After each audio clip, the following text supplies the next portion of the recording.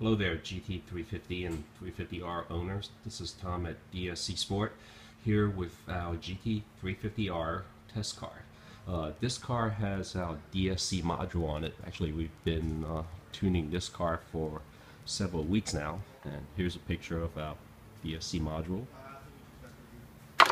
So one of the things on this car is we've been making a lot of changes. The front changes were always very effective, but the rear change, we really never got it the way that we want. And just looking over the car, we discovered this.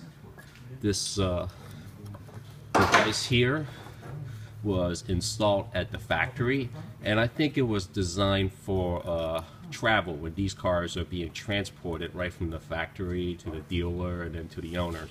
And I believe they were meant to be taken out, but our car never had this off, so that explained why the weeks of tuning we did didn't make a difference in the rear. So now, as easy as it is, it just comes off and we have fully functioning rear shocks.